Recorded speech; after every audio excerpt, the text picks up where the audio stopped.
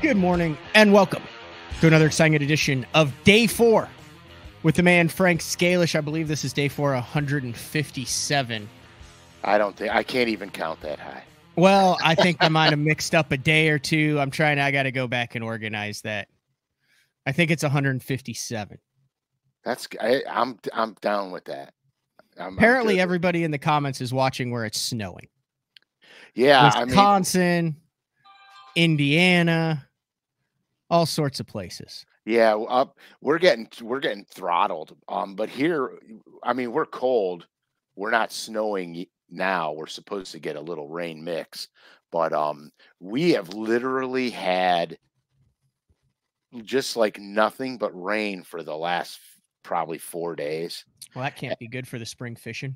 Well, some of my steelhead buddies are sending me pictures of the rivers, and they are like blown up. Like they're in the woods, they're muddy, they're ripping. As usual, I have a little spring thing that I really like to do here, and of course, again, it's blowing it out. So oh well, you know what I mean.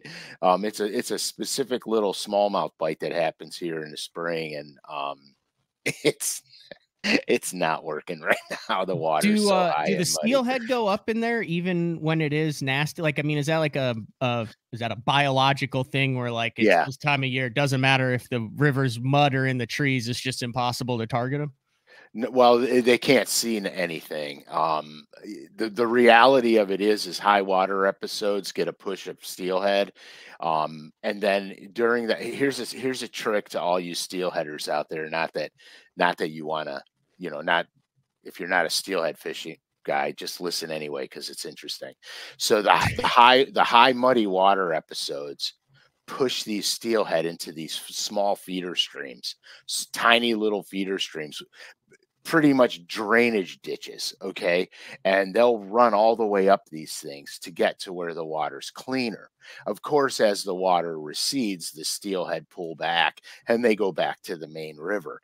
But these high water episodes, that when I was guiding for steelhead back in the day, we would float these guys down these flooded in the rivers. When they get high and muddy, they're narrow and steep banks, and it's a torrent of water in some of them.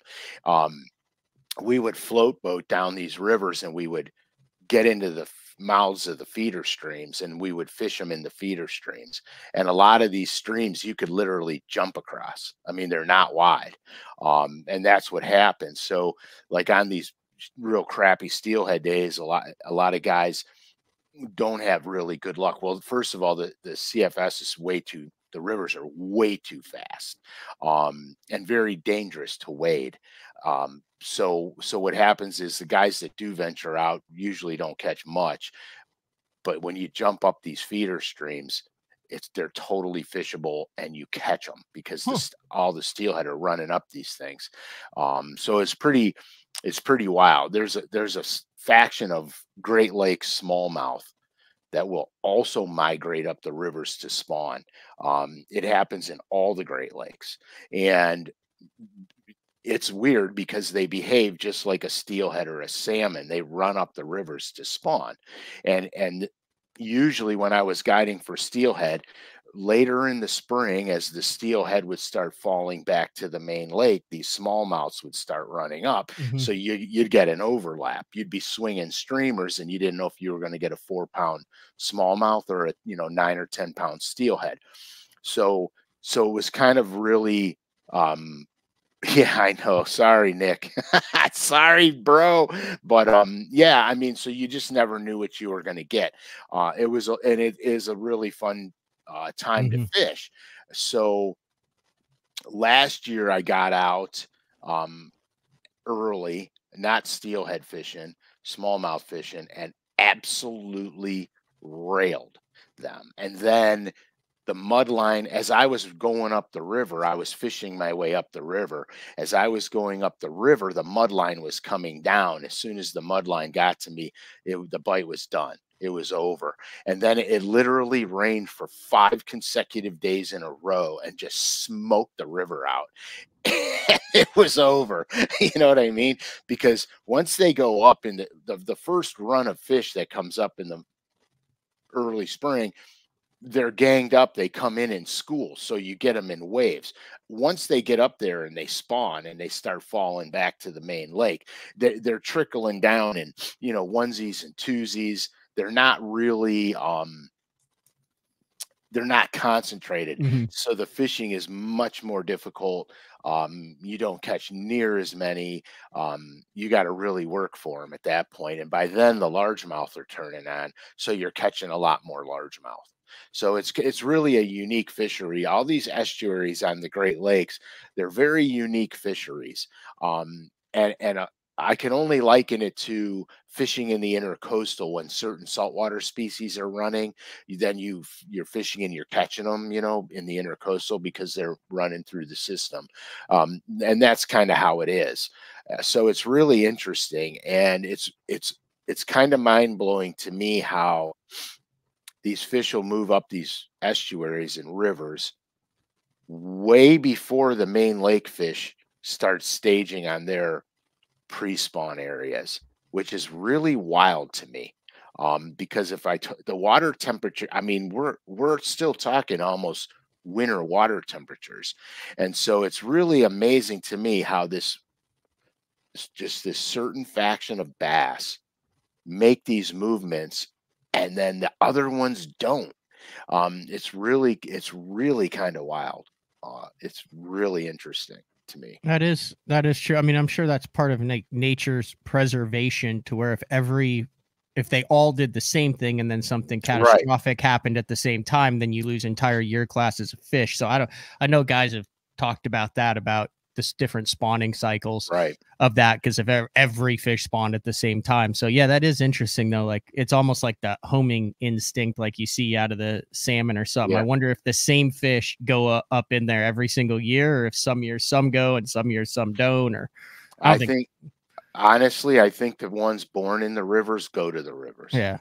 The ones Uh, born on the main lake stay on the main lake. for those who are asking, I saw a couple of steelhead is basically a lake or ocean run Rainbow. rainbow trout that goes up the river to spawn. But unlike a salmon, they go back out into the ocean or lake, then they don't die. Right. The steelhead will spawn and go back to the lake or ocean and live. So will the brown trout. There's a lake run brown trout and an ocean run brown trout that live in the salt water their whole lives, and then they come up to the, you know, like, you know, on the east coast and the west coast, they live in the ocean and then make their run. In the Great Lakes, they live in the Great Lakes and come from the Great Lakes and make their run. And steelhead are crazy, dude. They can go 90 miles in a day.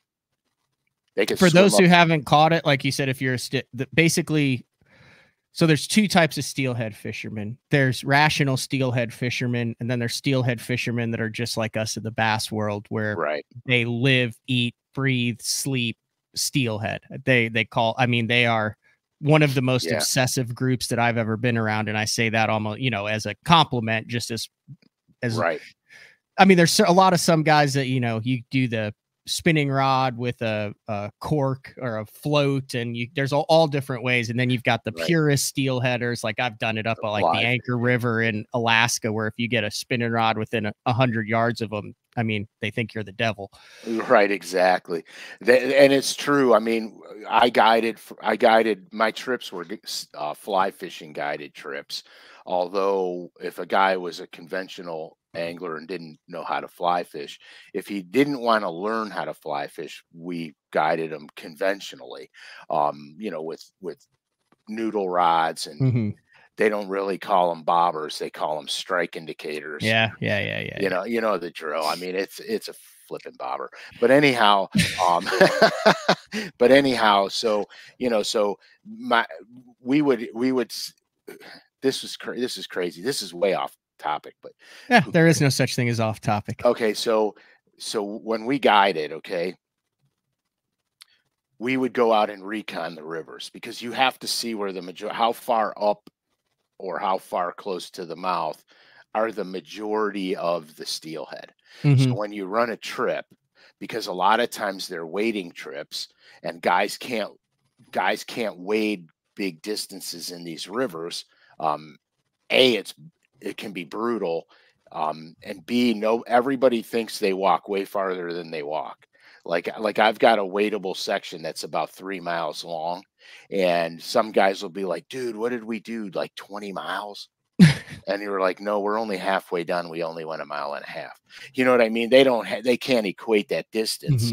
Hmm. And then we float guys down in float boats where you get past the crowd. Every access point on a river, there's going to be a big crowd, and you get past that crowd, and you get, I don't want to say fishing that is unpressured, because by the time they get up the river, they've been thrown at 500,000 times. But you get places where the anglers aren't constantly in and out of the water. And so we would float guys down. And then, of course, on a float trip, you could cover 7 or 8 miles relatively easily. And so that's what we did. But at night, we would recon, and the recon days were a lot of fun because, we'd backpack beer, bring our fly rods, catch a few fish, drink some beers, cook food on the bank, with a little hibachi grill. We had a pretty good time. And then at night we would tie flies for the next day.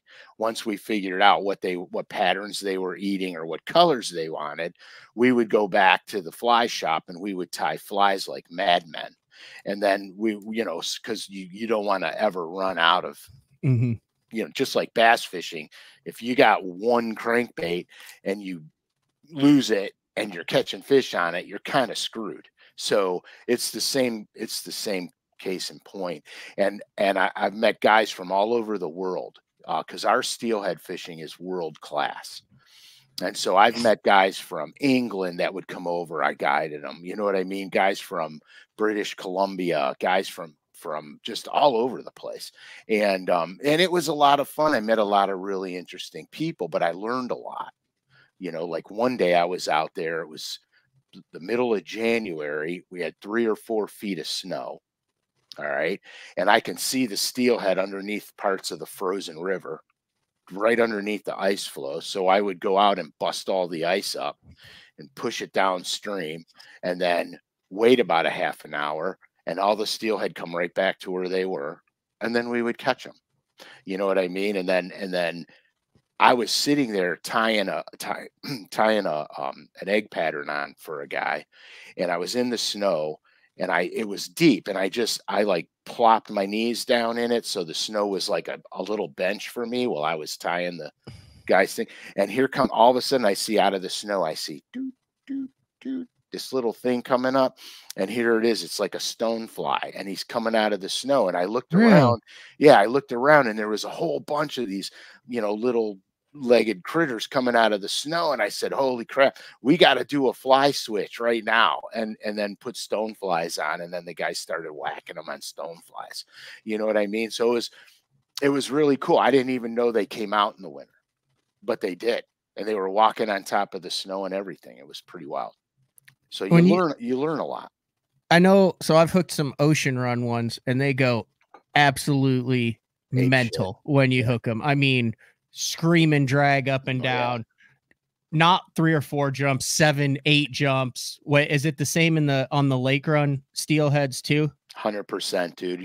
You hook a good one and you're running downstream after it because you Yeah. can't put the brakes on them. They start running down current, and you can't stop them because two things. Usually they're between 9 and 14 pounds, and they got the current in their favor, and they're trucking downstream, and you are flying after them. I had one on one day. This is the funniest story. So, um, I Powell Rods used to be a fly rod company. That's all they made was fly rods. So I had a bunch of Powell rods that I use on my guide trips. All right. In fact, I helped them work on a switch rod, which a switch rod means you could swing streamers with it or you could egg a nymph with it. Okay, so it had double duty on the river. So I could bring one rod and I can cover a few techniques. Hmm. So I had all these switch rods made, and those were my guide rods. A friend of mine owned a fly shop, And he goes, "Hey, dude, I got a bunch of sage rods. I'm gonna blow them out because they're discontinued sages." And I'm like, "Dude, I'm not spending $900 on a fly rod. You can forget it." He goes, "No, dude. He goes, "You don't have to." So basically, he almost gave me the rod. All right. So I bought it, and I was fishing with it. When I got it, I rigged it up and we went out. We were fishing. There was a good run of steelhead in. So you got to remember, this is like a $900 rod, okay? Hmm. Um, and I never fished with it before because I always use pals. So so anyhow, dude, I hooked this monster steelhead, and it starts going, and I have to run downstream with it because I can't put the brakes on.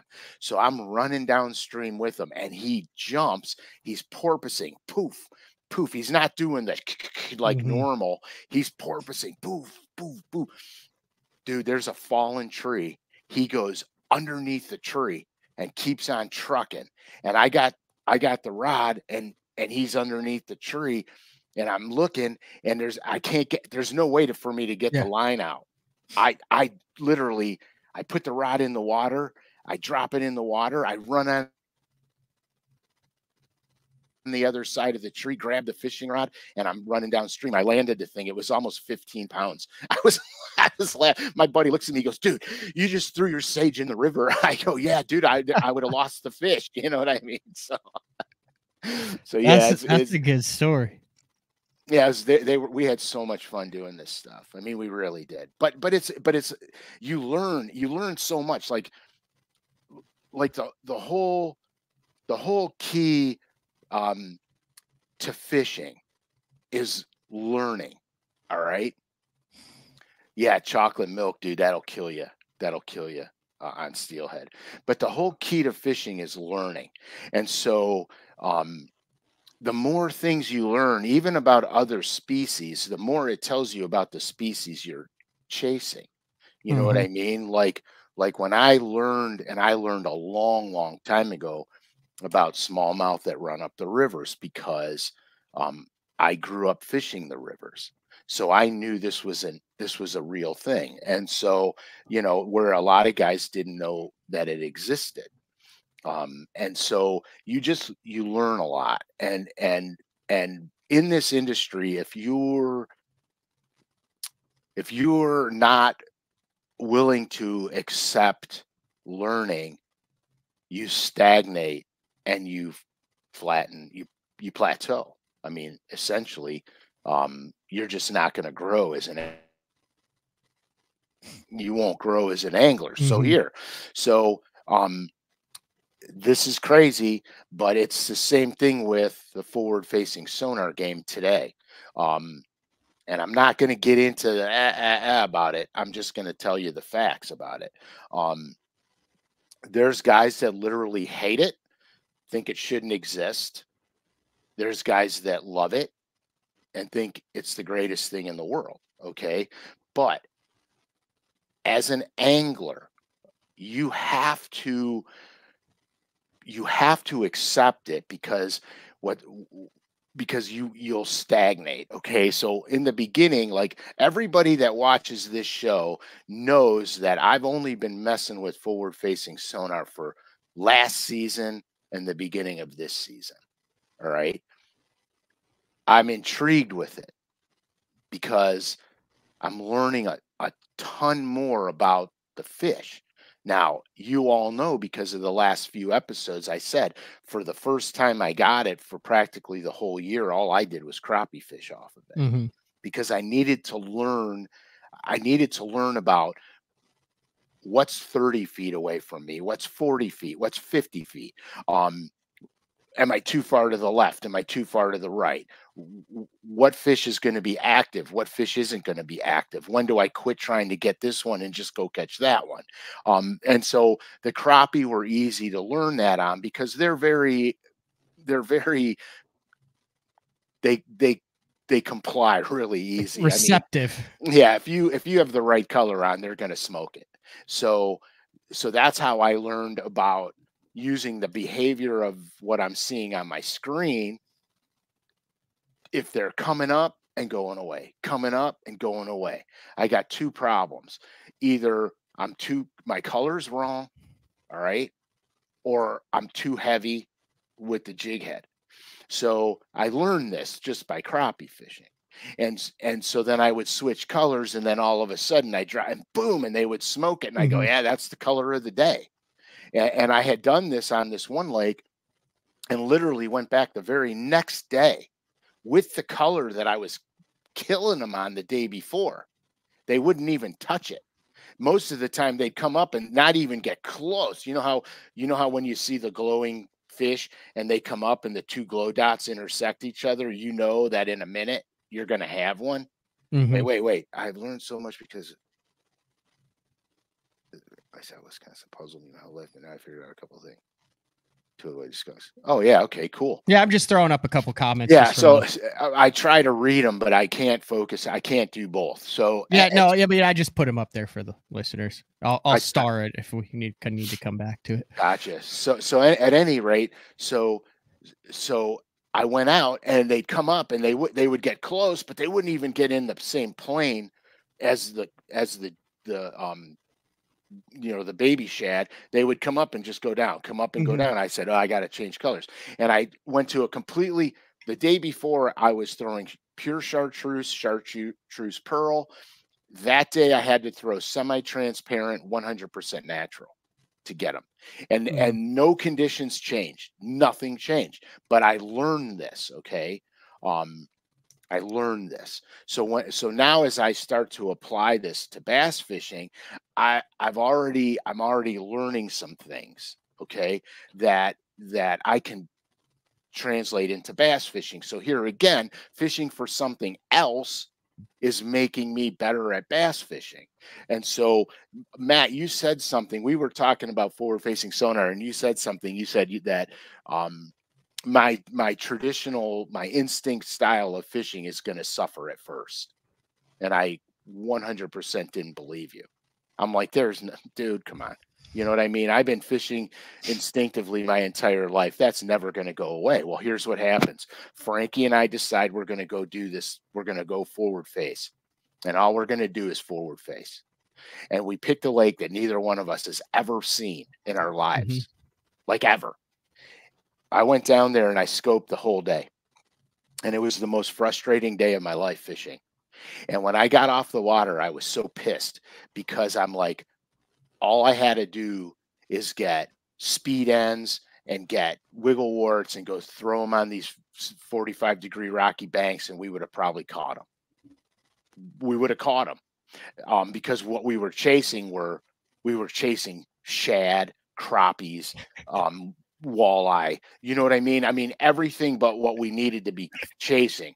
And so it was so frustrating for me. And I said to myself that is the first and the last time this is going to happen to me, because especially this time of year, which is what we're going to talk about this time of year.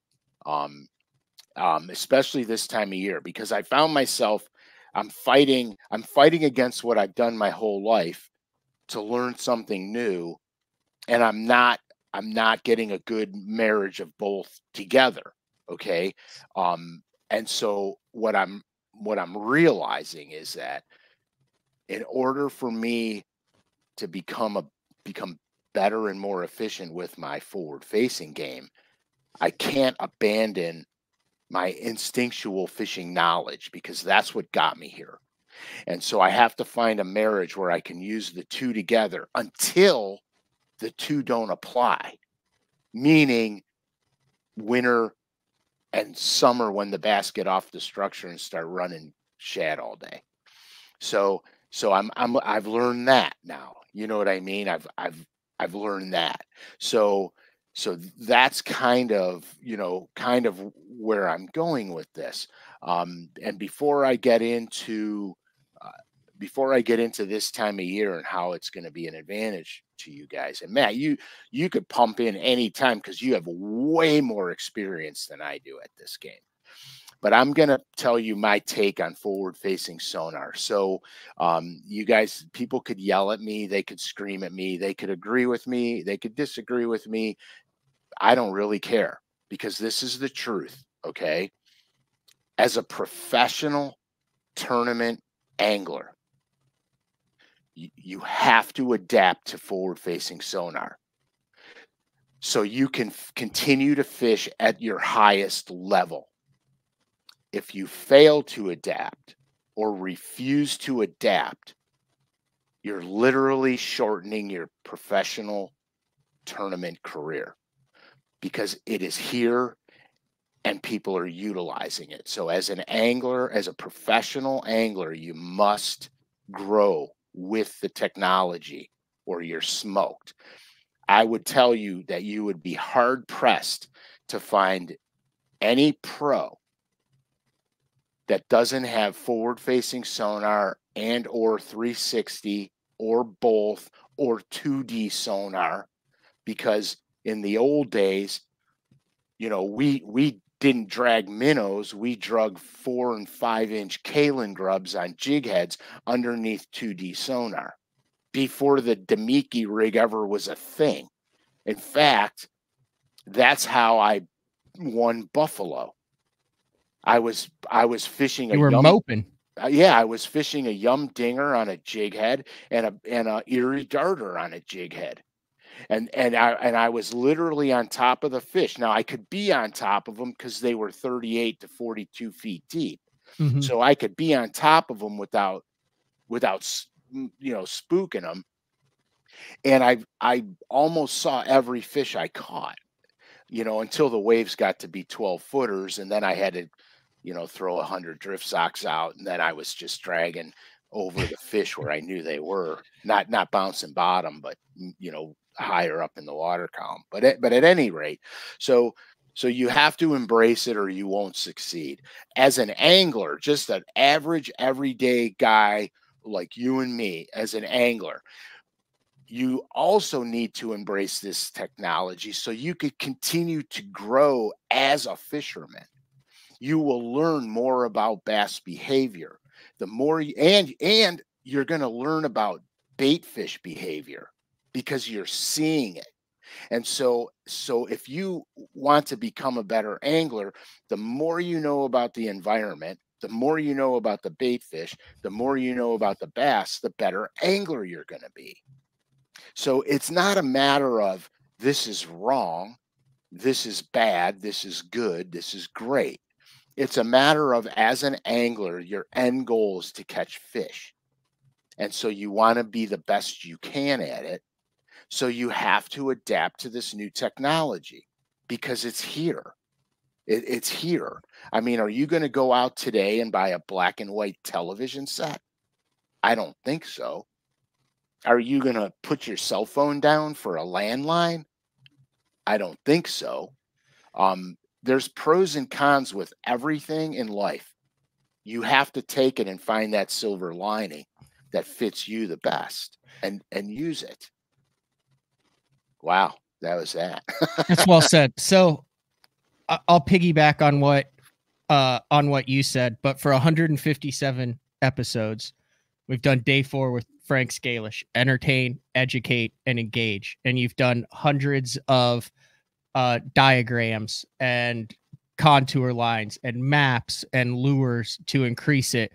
I do know that we do have some of the top level anglers that listen to day 4, but I'm just going to go out on a limb and say that 99.99% of guys in the comments section right now do not make a living bass fishing. They work their ass off all week. Right. And I'm talking to the 250 plus people in here right now. You have a passion for a sport or an activity that gets you up in the morning, that gives you something to look forward to, and you're watching this show so you can become a better, well-rounded angler. And you don't have to have 75 units and 9 transducers. No. You don't have to have it. But if your goal is to understand what is happening under the surface of the water better, it is a fantastic tool to use as you choose to use it, as you don't choose to use it. You don't have to do it 24/7. You can, but what you can learn based on applying what you've learned from day 4 and your own experiences, it, in my opinion, it enhances, there's the word exponentially, it enhances your experience exponentially when applied properly. Here's what gets me. Frank, I'll call you out. You're 60 years old. You've been doing this.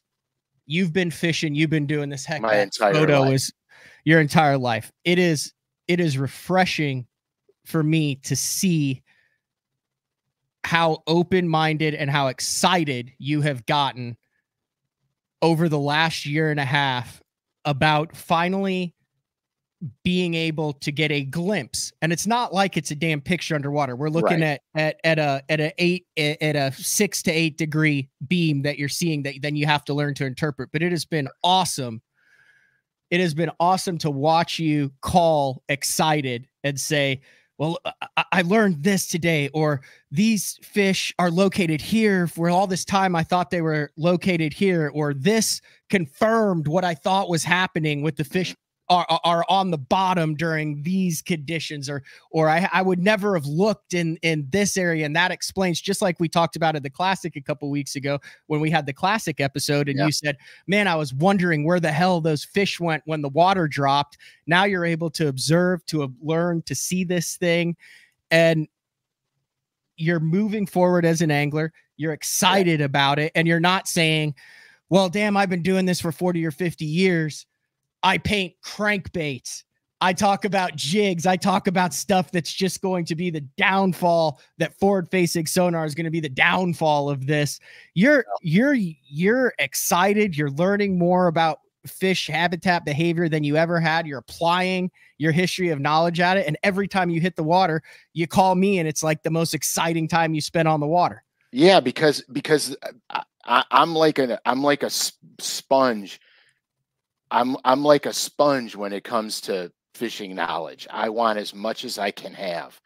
No, truth be told, I don't compete on the professional level anymore. In fact, I don't even fish local tournaments anymore. I just fish, and I love bass fishing. Well, I love all fishing, but I addicted to bass fishing.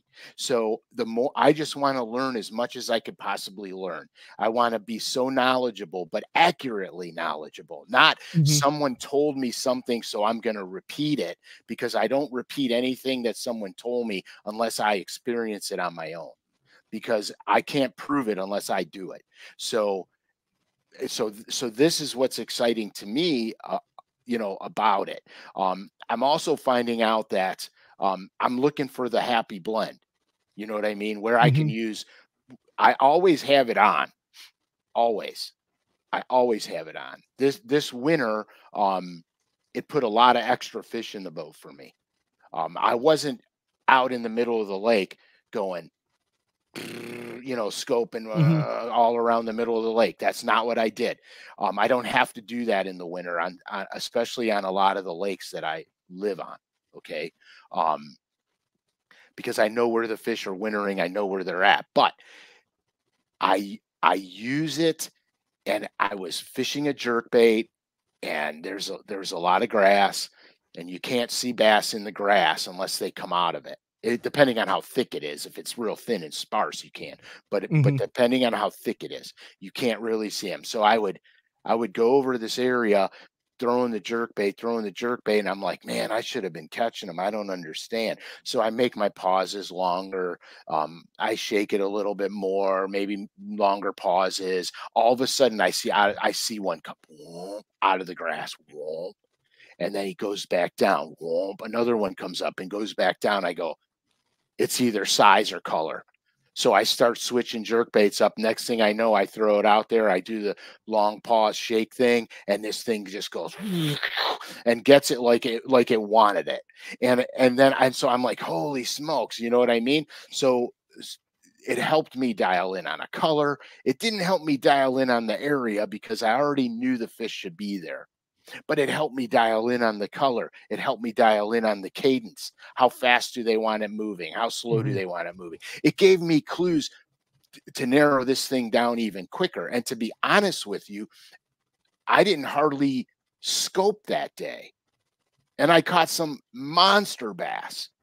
I always have it on because you never know. There's going to be that one time you're going to go move and you're going to scan over a brake line and you're going to see a couple. And so that's two more that I caught that I would never have caught. You know what I mean? So it's the enhancement of everything that excites me about it. One of the things that has not been talked about is how everyone talks about this in a different way. But I think that forward-facing sonar and watching videos of people using forward-facing sonar on YouTube, especially with the screen, can massively help anglers who are fishing from the bank, anglers who don't have forward-facing sonar. There's a lot of people that still don't have it. A lot of day 4 fans that don't have it. But what I've learned, especially, you know, I've fished a week in Mexico without it, and you get in the back of your buddy's boat, and if he has it and you don't have it, you're not up there looking at it. You're just fun fishing. But what you can learn from that is, you mentioned that jerkbait cadence before, when you're not seeing how the fish is reacting to a bait on there, how it's turning around, how you watch the cadence and you learn what gets those fish to react. And you're like, look at how, like, every time you start popping it really quick, or during this time of year, so you can learn, oh, okay, if there's a brush pile here, look on forward facing sonar, how much little things are around brush piles and things. So now you're like, if you don't have forward facing sonar, you drop a buoy on a brush pile, you're like, dude, I'm going to make some fan casts 30 feet to the side, because I know, based on what we've seen on this, there's a lot of fish that will loosely relate to brush, but not actually be in the brush. 100%. So, you know, if you're just fishing a long point or a secondary point, and you're watching guys forward facing sonar moving up, how many of them are catching fish in open water at certain times of the year. Now you can stop 100 feet, 100 yards further, pick up a small swim bait, and work your way up to the point. You're still learning, even if you don't have it, but what you're taking is the information that is available, the plethora of information that is available on the internet, on the videos, on the tutorials, and it's still helping you catch fish, even if you don't have it, because whether you like it or not, it's teaching us an incredible amount of knowledge about what is going on underneath the surface of the water that we've never had eyes on before. Right. There's no question. And you know, when I fit, and I'm going to just call it conventionally, when I'm fishing conventionally, 2D sonar, side imaging, just the normal stuff. Early in the spring, I always started out and worked my way in, because I never knew where the fish were going to be. I knew the fish were out there. I knew that, you know, I already knew that from past fishing experiences. And so I would approach my cover from off the cover to the cover. Smallmouth taught me. Smallmouth are the ones that actually taught me that just because the rock pile's here doesn't mean the smallmouth are here. They could be over there, they could be up here, they could be over there. That's why I used to do so good on the Great Lakes, because I wasn't so focused on, you know, so fine-tunedly focused on my rock pile. I knew those smallmouth used it because I found them on it. But if they're not on it, does that mean they disappeared? No, it means they're using it, but they're relating to it, you know, somewhere around it. And so then I would start making my fan casts and tooling around with my 2D sonar until I found them. And then once I found them, I would go vertical on them. All right. So I knew that behavior, but now it saves me time. All right, because now I can just go there and go, okay, they're over there, and go over there. So it's a time saver, for one. It didn't tell me something I didn't know, but it's making it easier on me. And with largemouth fishing, I knew the largemouth suspended certain times of the year. If you guys remember, I did a jigging spoon show, and I specifically referenced Kerr Reservoir. All right. How the fish later in the summer, after they get off the structure and start really concentrating on the bait fish, because we know the bait fish are concentrating, getting together to go up the creeks in the fall. So as those bait fish start to conjugate together on these deep creek channels, they're literally in the main lake, but they're the creek channels that will run up that specific creek arm. We would get over top of them with jigging spoons and vertically jig through the balls of shad, because the bass are always usually underneath them, unless they're slashing through them, which you can also see on 2D sonar. And then get the jigging spoons just below the shad, and then you pop it up and let it go down, so it looks like an injured one, falling through the bait fish, and the bass come up and get it. So this is stuff that I already knew, but now it makes it quicker and easier.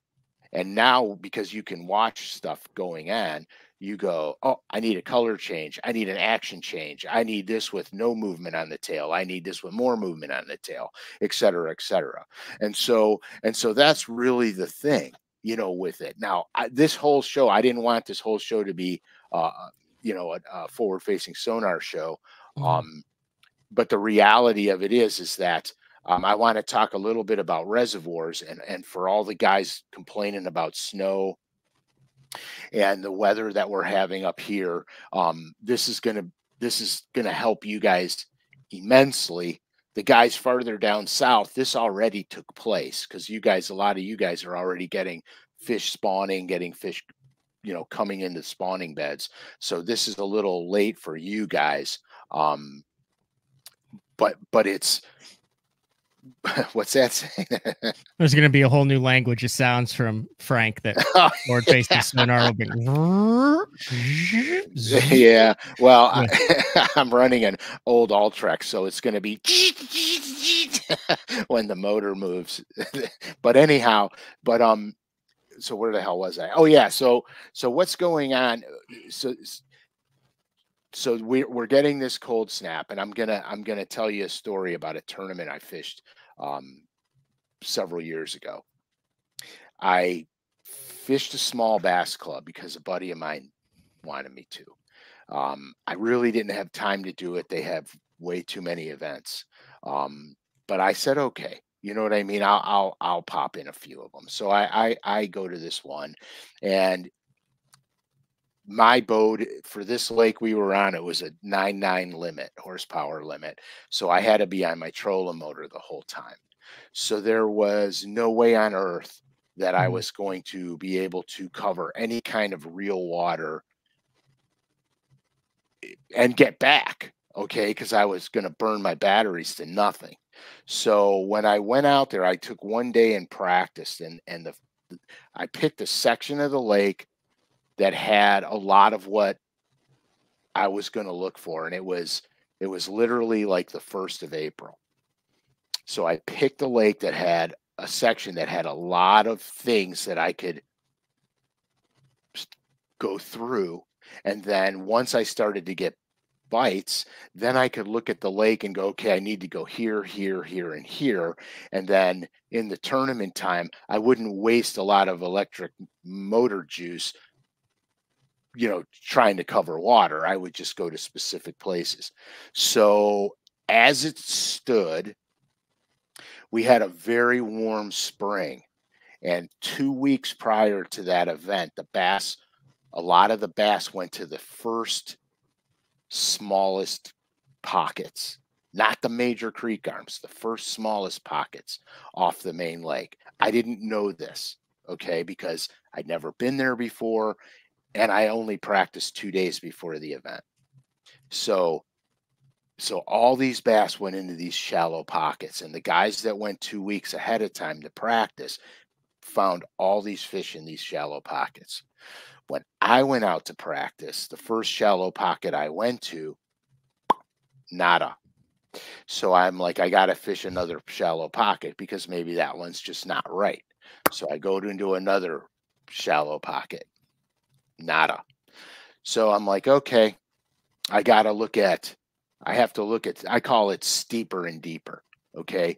I got to look at 45-degree, 60-degree banks that have some form of spawning habitat to the left or to the right of them, because I have to be, it's spring, so I have to be close to a spawning area, but the fish aren't there yet. Okay.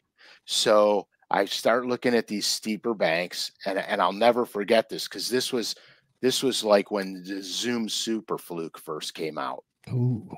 So I'm out there, and there's a blowdown hanging off of a pretty steep rocky bank, a blowdown hanging off of it, and I I pitched the fluke up on the bank, and I'm working it out, and I can see it. There's about 4 foot of visibility in this lake. I'm looking at it, and I'm watching it. I'm staring intently at it. I'm watching it go through the branches and everything else. Well, I don't catch one on it. So I throw back up there to the other side. This time I got to fish the invisible part of it, the part where I can't see the bait. I let it go deeper, and I'm just working it real slow. I can't see the bait at all. Okay. I fished it where I could see it. As deep as I could see it, I fished it. Now I got to go deeper than I can see it. I don't get I get just to the ends of the branches on the tree, and my rod loads up, and I lean in on it, and it's a 4 pounder. So I'm like, holy crap. They got to be suspending out of these trees over these river channel banks. So I started looking, and I said, there's a river channel bank over there. It's got 4 leaners on it. I got to go fish those blowdowns. I go over there, do the same thing. Doink, I get another one. Doink, I get another one. So now I'm like, okay, hooks off, screw locks on, weight the thing so I can get it down there. And I go start bopping around all these blowdowns. And I don't even know how many I had on in practice, because I only hooked a small amount, like 3 or 4 the whole day. Now I got to get back to the ramp, and I can't use my outboard. So I'm almost 100% completely out of battery juice. So for the tournament, I said, okay, I'm going to go here, here, and the farthest point away that I can go is probably here and still get back. So I said to the tournament director, I said, hey, on your way in, I said, make sure you find me, because I will not have battery power. So on your way in, you have to find me, because you got to tow me in. And I talked to the guy who was running the event, because he has to be the first one in.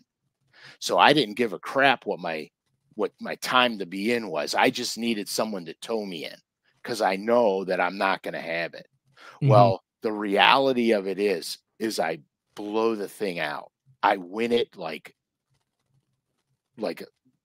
completely, and it would have been even bigger, because I lost one about 5.5 pounds right before I had to come in. So I would have even won by a bigger margin. So anyway, when I got in and weighed in, and yay, won, yay, hooray. I had a couple of my buddies that said 2 weeks ago, dude, we were catching 20 to 30 out of every pocket.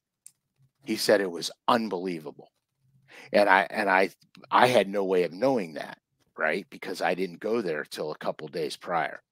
So so here's what I learned, okay? Because it's all about learning, right? Let's say I would have gone 2 weeks earlier, and I did find those fish in the pockets, right? Then go back for the event, and the fish are gone, right? Where's your adjustment going to be? So mine, from just my experience, would have been to start fishing my way out of those pockets onto the main lake to see where the fish were at, because they were up there 2 weeks ago. Now they're not. They didn't just go to the middle of the lake because they want to be there. They're going to go there to spawn. So Mhm. they're not too far away. So that's what I would have done. All right. But a lot of these guys just thought that the pocket they were in, the fish left, and they're going to be in another pocket. And so they pocket jumped the whole day, and none of them came in with a limit. None of them. So that was the learning curve. You know what I mean? So I knew that at this point in time, on certain reservoirs that are not predicated around grass, this is a very stable pattern this time of year. So the guys that are getting snow right now, look for the steeper, deeper, and you're going to find the fish, as long as you're close to where they want to spawn. Because they're not going to be, this time of year, they're not going to be a million miles from where they want to go lay eggs. They're going to be very close to it. I mean, like very close to it. So that's a really a really good, hint on what you need to do in some of these reservoirs in this section of the country. Now it applies down south, Mhm. but it's already past that. You know what I mean? Mhm. It's already beyond that. That's good. But yeah, I just thought it was interesting, So you know what I did do? I forgot I had a drawing.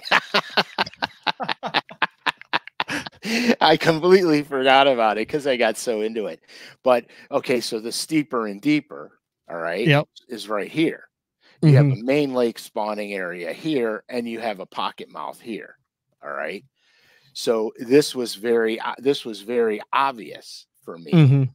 And so this is what I focused on that entire day.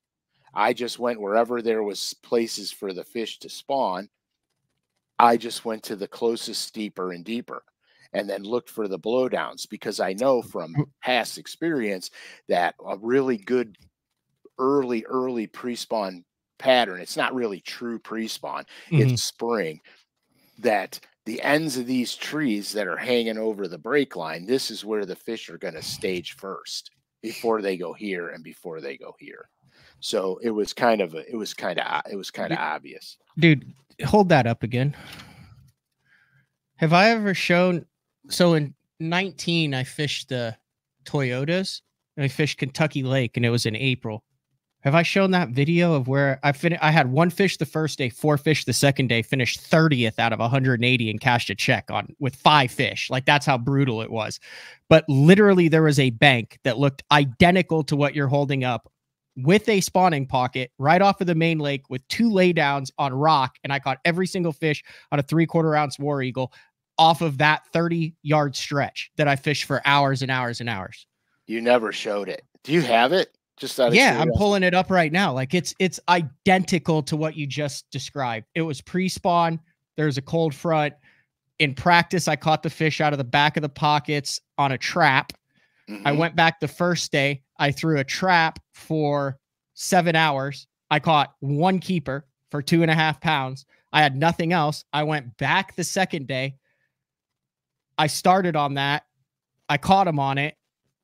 Yeah. Let me see. I got to pull it up. So while you're pulling that up, I'll do a little promo. I got a color on the paint shop right now.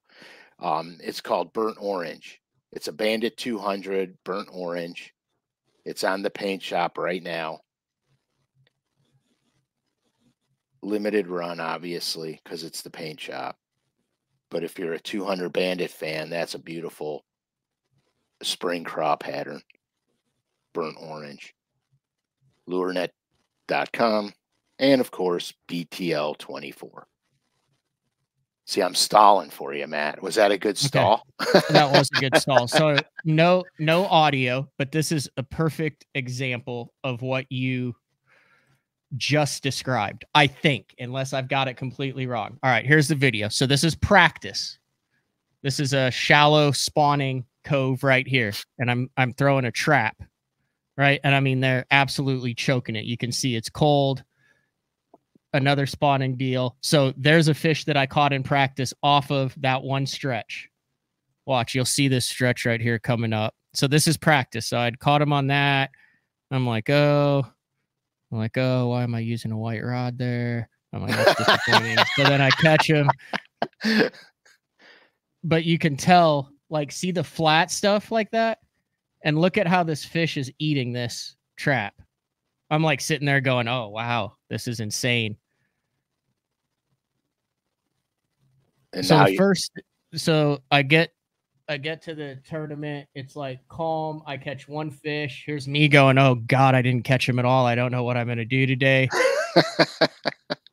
Here's me describing more how I don't know what I'm going to do today. So anyway, I'd been fishing that. It was all gravel. Now watch. What the heck is that? Full screen. There we go. Watch what I end up fishing. I'm telling my guy, look at that bank. Oh, yeah, that's it. It literally has laydowns on it. It's in the back of spawning coves, everything. I'm chucking it. I'm saying like, oh, God, low, this looks good. They should be here. Oh yeah, dude, steeper deeper. It's 100%. It was the only section of steeper deeper in the entire part of the lake. Right by the spawning pockets. Yep. Yeah, there's proof right there. Good video call. Yep. So here's another one. This is the exact same stretch. Look at that. There's the lay down right there. Going into the water. Boom. Yeah, perfect, dude.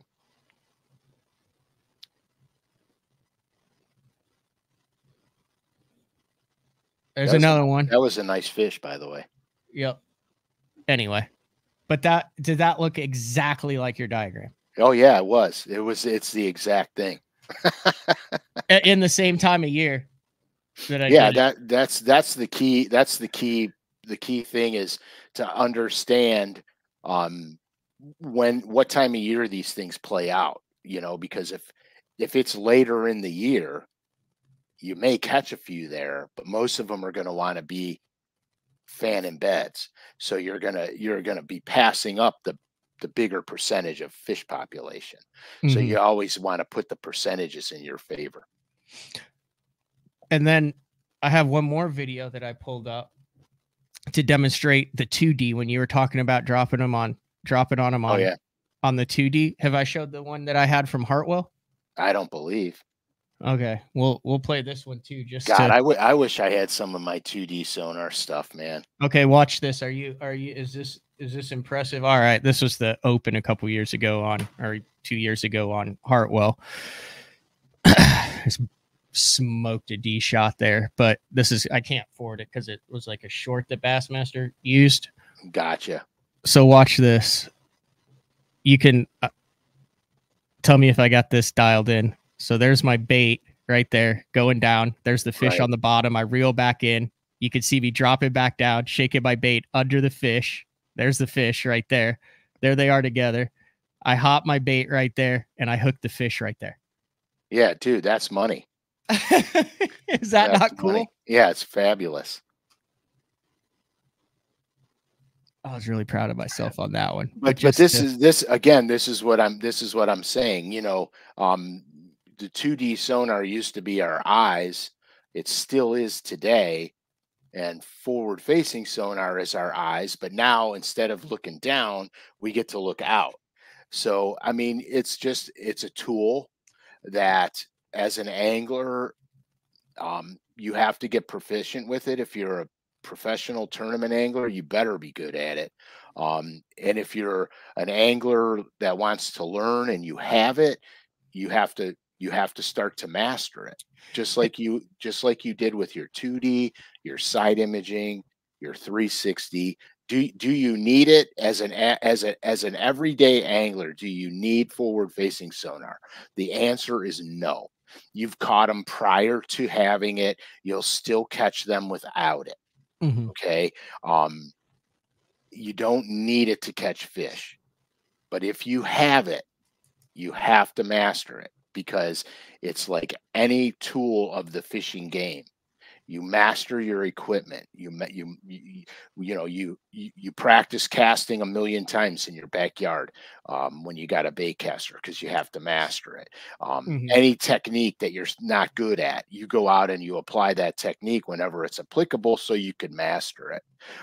It's no different. It's a tool in the arsenal, and I don't think it should be frowned upon. I think it should be embraced, but I think with forward-facing sonar comes the anglers that must have a little bit more responsibility with it when it comes to the put and take fisheries, like the eaters, like crappie and panfish and walleye and stuff like that. Here's a beautiful thing about the show, Frank, and I didn't mean to cut you off. No, this is what you're dancing around. We are not here on day 4 to discuss what it should be at the top level of professional fishing and how it's going to. This show is about education and catching more fish and enjoying your time on the water and putting you in a better area to succeed and selling stuff on LureNet. Hey, we're being honest. and my signature series shirts, which I and the BTL signature series t-shirts. There it is, Frank, available at basso.com. Shop BTL tab. I got it wrong. The store is open through the 14th. Oh, good. And that's it. So an extra week. Get on there. That's a shirt that you've washed numerous times. Zero shrinkage on it. No, I've watched it zero shrinkage is times. Good. Yeah, zero shrinkage, which is always a plus. And the thing is, the collar is like brand new. Yeah, I won't mention the brand name, but I bought a bunch of brand name tees, and I'm completely annoyed because I'm on the third wash on some of them because I just got them, and the collar's all wavy and wrinkly, and quite frankly, the shirt looks like a POS. So they're my painting shirts. So when I paint, I wear those. So when I ruin them, I don't give a damn. Yeah. And while you're there, also pick up a Bass Talk Live and St. Jude Bass Fishing Saves Lives t-shirt. 100% of those proceeds go to St. Jude. Yeah, that also through the 14th as well. I will say, shipping's like $8-9. The more you get, the less it is. If you just get one thing, I can't change that. I apologize. Right. I know it sucks. I've ordered stuff where I'm like, damn, shipping's $8, $9 on that. It is what it is. Anyway, long story short, before I cut you off, or before we got on this, my whole point was this is not a divisive topic at all, especially on the show. We're not here to debate that. What you have learned that you're saying is, hey, here's a tool that can help you learn more, can help you understand the environment more. It has nothing to do about, it doesn't take skill. It has to do about enjoying your time on the water and catching bass and learning. That's all it has to do with. And I think no one can deny the fact that forward-facing sonar enhances all of those things should you choose to use it. So that's why we're incorporating into the show, not to be controversial in any way, shape, or form. No, absolutely not. In fact, to be honest with you, I'm staying out of all that fray. I have very good friends of mine that are professional anglers that lit me up one side and down the other at the Classic because our viewpoints were a little bit different on it. And they made very valid points. To be honest with you, they could have convinced me otherwise. Their points were very valid. But I want to learn and I want to continue to grow. And so that's where my take is on it. I love finding out new things about fishing. I love advancing my knowledge of the animals, of the sport, of the environment. And it's helping that for me. There's a lot of things that I knew from past experiences. Clearly, this reinforces some of it. Some of it proves me that there's other options. And so that's the whole thing. No, I'm not going to be a scoper where I'm going to jump in my boat and never make a cast until I see something. That's not who I am. That's not how I'm going to be. I'm going to use it to enhance the way I fish, because for me, that will make me more successful and it will help me learn more. The only time you'll see me out in the middle of a lake scoping is if I'm crappie fishing or it's the middle of winter and I'm trying to catch a couple of big ones, big bass. Otherwise, you'll see me. You won't even know it. It'll look like I'm fishing normal, the way everybody else grew up fishing. But it's a tool, and I think it has a lot of good points to it. And I can see some of the points that some of the guys are making against it. I can't say I don't see those. I see their arguments. I don't necessarily agree with all of them, but some of them are pretty good. Some of them are not. You know what I mean? So that's it. I'm not trying to make this controversial. It's not going to be me against them or me against him or her. It's just the way it is. I mean, I'm just talking factually about it.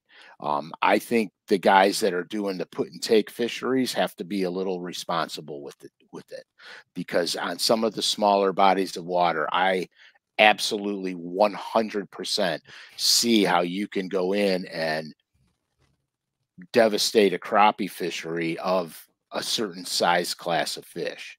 Mm-hmm. You're never gonna take all the crappie out of a fishery because they reproduce like mad. I mean, they're crappie, in my opinion, were made to eat, and they reproduce like they're made to eat. So, but you know what I mean. You can't be greedy either. So you got to be responsible. That's all. Anything else on LureNet? Um, Let me ease. Devil's Horse. If you're down in Florida, there's a new color of that. yeah, it's a cool color too, especially for that region. So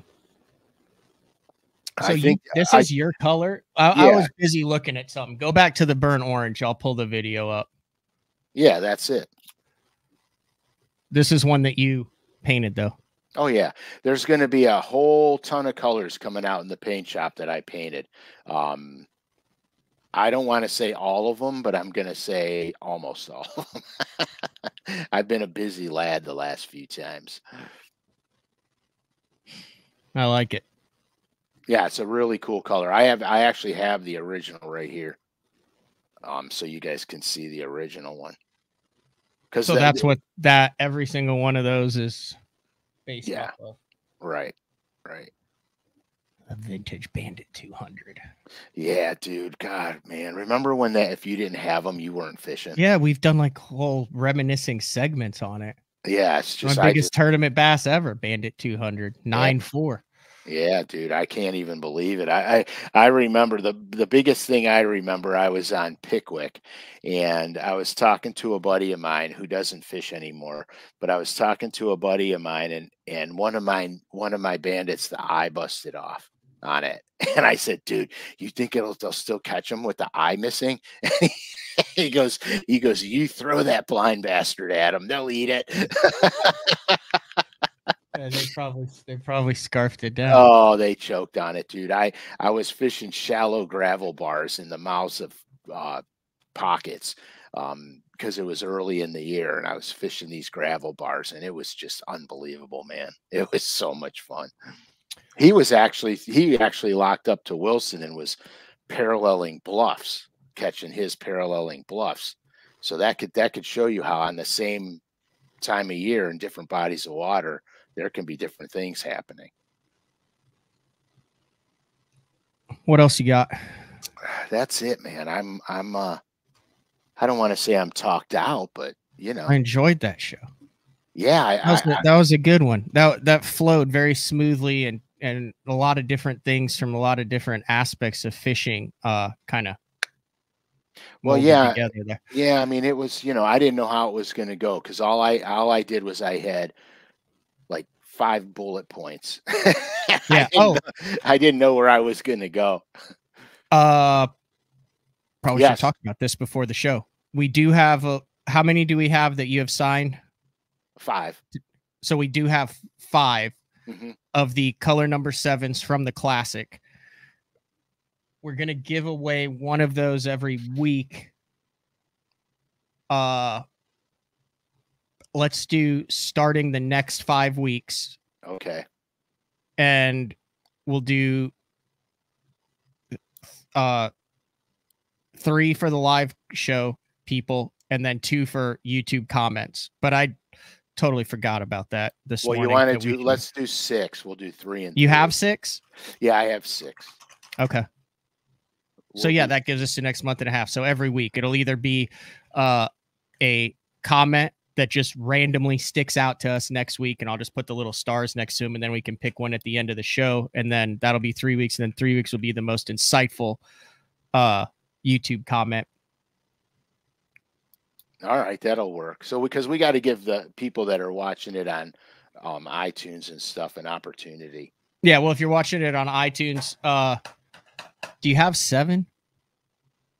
Yeah, I have 7. You do have 7? Yeah. Well, let's do 7. Let's do 3 live because it is color number 7. Let's do 3 live, 2 YouTube, and 2 iTunes reviews. All right, 3 live. Yeah. 2 YouTube. And 2 iTunes reviews. And we'll just rotate them. Yeah, okay, I'm cool with that. Perfect. That's a fair point by SBD fishing. He goes, BTL should consider more interaction with the chat. So on day 4, I throw a lot of the chat questions up just because I think it adds a lot to the show. He said maybe a little 5 or 10 minute portion to answer questions at the end. I think that's a valid point. Like at the end, yeah. like, hey, you got anything else? And you say no, and then be like, all right, rapid fire questions. I think we should do that on every day 4, actually. Yeah. So I mean, we got almost 300 people on live here. Let's do a little 5-minute question and answer. I love it because it was so much fun at both classics, last year and this year's classic. It was so much fun actually meeting the fans. The interaction was fantastic, and I would like to have more of that, on the show. In fact, we got a show coming up, two shows coming up, which I'm not 100% sure on the dates yet, but everybody knows that Todd and I made the 5-blade prop, and I met with Todd's father yesterday. We're going to keep the drive alive. We're going to continue on with the program. Hydromotive is not going anywhere because it was obviously Todd's father's name is Tom. It was Tom's business that he started, and then Todd came on board later on. So the hydromotive engineering is going to stay, continuing to do everything that they did forever. And we're going to still do the 5-blade. We're still offering the rough water prop, and everything's going to be the same. But I'm going to have Tom on a show. I got a bunch of DMs of people that wanted to understand how a prop was designed, the thought process that went in it, how it's made, et cetera, et cetera. So I'm going to have Tom come in and actually show you some of the wax molds and, all the stuff. It's really cool. And it'll surprise you how it's done. So I'm going to have him there. And then of course we'll field questions and answers on your bass boat, your performance, all that stuff. So that'll be a really good interactive show. And then I'm doing a show probably in a couple of months, maybe a month. I'm going to do one on trailer maintenance. Since I had nothing but problems with my old trailer. I didn't own the boat originally, and the trailer was just completely ignored. So I am going to do a trailer show on how to avoid some of these long-term problems down the road, because I think it's important. I believe that the trailer is probably the most neglected piece of equipment as an angler that we own, and it should be first and foremost since it's towing your boat everywhere. So we're going to do that too, coming down the pipe. And then remember, this burnt orange 200, it's pretty sick. So just remember that. I have to say that because I'm excited because I got like a pile of like some that made it and some that don't, but all like just the Frank colors because you've sent me some. And oh yeah. I mean, I have been I've been painting so many baits for so long that they're all starting to come out now. So it's going to be fantastic. They're not going to be like intermittently dropped. They're just going to start showing up. So all right, let's hit a couple of these questions that we talked about. Let's do it. Then we'll wrap things up. So Nick wants to know if the steelheading helps you understand bass fishing in heavy river currents. 100%. Jacob Wheeler was on the other day with you, and he was talking about a buddy of his that just understood river currents like crazy. Dustin, right? Was it Connell who won the interest? Yes, it might have been. Yeah. Okay, so learn how to recognize an eddy. Where is that eddy in comparison to the structure or obstruction that's making that river current change direction? How far away from it does that eddy occur? Is it right up against it? Is it 10 feet behind it? And so what you notice then is the more stark and steeper the structural element is, the closer to it the eddy is. The flatter it is, the more gradual it is, the farther back the eddy is. So that gives you the ability to go, well, there's where the current changes, but the eddy for this one's going to be back here because it's more gradual. So it teaches you that kind of stuff. So absolutely. Little Rich would like to know which Smithwick Rogue color best imitates a rainbow smelt. I would probably go with two of them. I would go with foil blue and foil green, only because that smelt, its reflection characteristics are going to change somewhat based on watercolor and clarity and time of year. So you're going to, and sunlight penetration. Yeah. So I would say those would be the two best effects colors there. We've done shows on spoons. We've done shows on blade baits. Scott would probably know what number that is on the BTL index. You can also go to the BTL YouTube and look it up. But just quickly, blade bait versus spoon versus tail spinner. This time of year, I mean, a lot of guys are still throwing those up north. Yeah, I mean they're kind of different. Interchange it, yeah. Like I'll slam the bottom. I'll use a spoon and I'll actually bang the bottom when the bass are on the bottom. But the blade bait would work better in that specific presentation. The tail spinner, I'm going to yo-yo a tail spinner, hop it up and down. And to be brutally honest with you, I don't throw the tail spinner anymore as much as I used to. I used to throw it a lot. But as techniques advance, there's better opportunities. But go ahead. Does Pradco make a tail spinner? Just a Little George? That's not it? The Little George I used to throw the Little George back in the day. And then there was a more modernistic version that came out. And I believe at one time, I think Pradco used to make it. So they don't have like a tail spinner. I don't believe they do. I looked it up and all it is walleye trolling spinners right now. Exactly. There's a number of different ones. The best, I like the discontinued Wahoo one that was like $1.90 at the tackle store, and it was a line through. Yeah, the line through is pretty cool. Line through is a little tricky because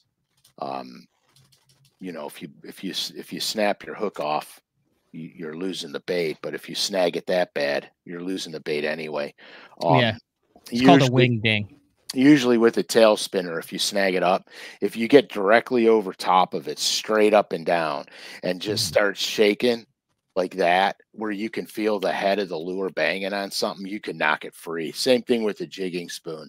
I rarely lose a jigging spoon because the weight of it. Go ahead. That's what I was going to say. You've shown your box, your jigging spoon box, all of that stuff in past shows. We've done entire day 4s on those. So go back and watch that. Yeah, it's pretty cool. My spoon box is easy. I love it. Yeah. And if anybody has 3/4 ounce wing dings or even 1/2 or 5/8 in the package, slide into my DMs.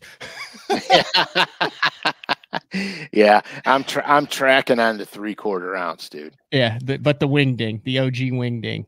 Yeah, I'm tracking like the 3/4 shad color. Were there any sleeper Pradco baits at the Classic? Andy wants to know that. I mean, I would have to say they weren't sleeper, but it would have to be I would say Great Lakes Finesse. Great Lakes Finesse, yes. That was probably the biggest surprise at the Classic was Great Lakes Finesse. It's a whole fishing system in reality, but very effective. All right, let's bring the music in. Let's get back to normal. You hate being on that side, so there you are here on that side again. I mean, you do like that's. I do hate it. I hate it being on the other side.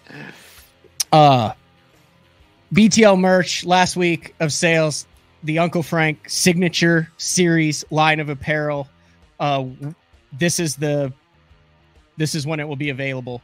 We'll have a Uncle Frank hat that will come out months, like 5-6 months from now. It's actually a really cool patch hat that kind of goes along with the t-shirt, but you guys asked for it. We got the apparel. Really good feedback. I actually have like a little app right now that tells me how the store's doing, because we try to do this like once a year. I think it's been like a year and a half since we've had anything. But if you guys have any questions about that apparel, let me know at Matt Pangrek on Instagram or matt@bassone.com on the email, and I'd be happy to answer any of those. Also, the limited number in the paint shop of the new Bandit 200.